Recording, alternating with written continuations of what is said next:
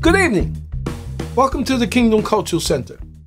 Once again, I want to give you some really enlightening thought and words that'll cause you to think.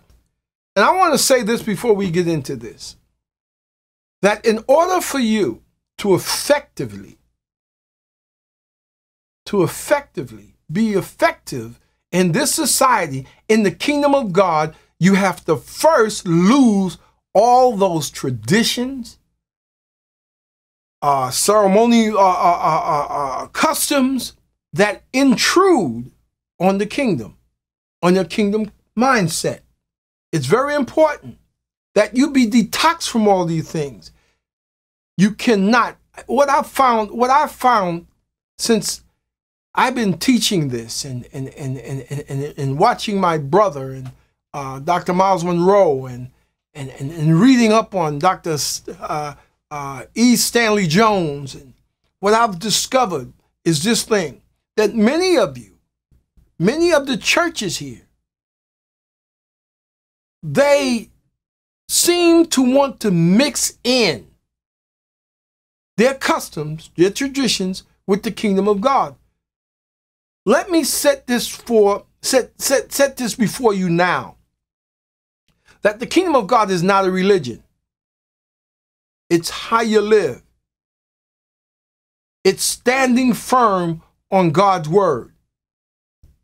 The kingdom of God within you means that you are that representation, that ambassador to speak on the behalf of God's word and his kingdom.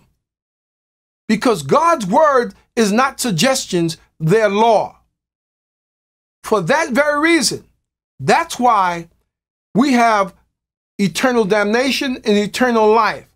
Now, let me explain that to you so you can get an understanding.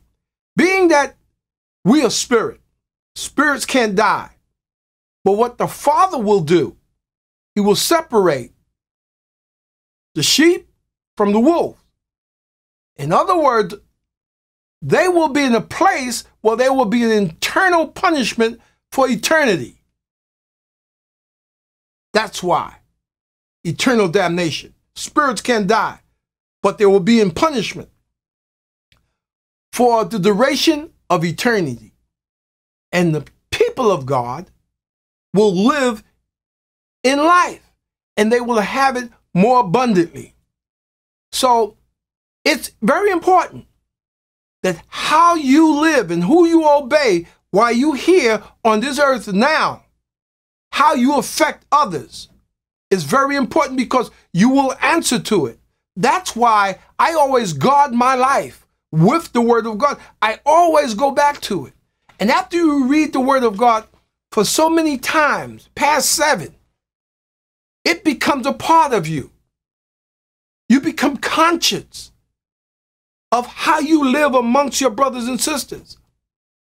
You look, now let us go on about detoxing, getting all this stuff away that's going to hinder you from embracing God's word. I always say the simple fact is that you must obey the word. That's the key factor to your life. Many of you don't obey it. You read it, pass it up, you look at it as a religious philosophy, you do what you want to do, and you keep chucking on down the line. Well, guess what? You will reward. Guess what? You're going to be rewarded for that.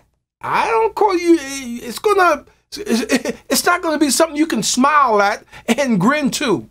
But accountability is what ambassadors are about. Speak the word. Embrace the word of God. It's not a religion. Christianity is a religion. Hindu is a religion. Islam is a religion. Jehovah's Witnesses is a religion.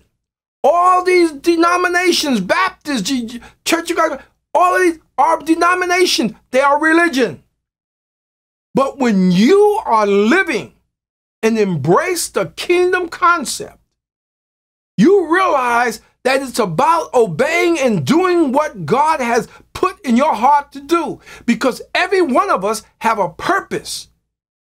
And it's only when you draw close to the Father that you'll embrace that purpose. But first, you have to be detoxed from all of that. And that's through studying the word. Matthew, the 3rd chapter. Now we read, in those days, John the Baptist came preaching in the wilderness of Judea and saying, repent. In other words, turn around. This is the same concept of detoxing. It's a process. Turn around. You're going the wrong way. Listen, for the kingdom of heaven is at hand. In other words, it's there. It's coming. It's at hand. It's at your door. Listen.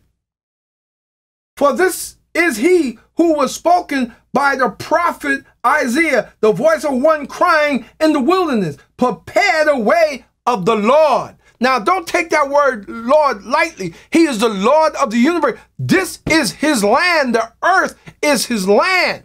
In order for one to be a king, he must have domain. A domain is land. And with that, dominion. Are you feeling me here? Dominion, authority. Jesus has authority.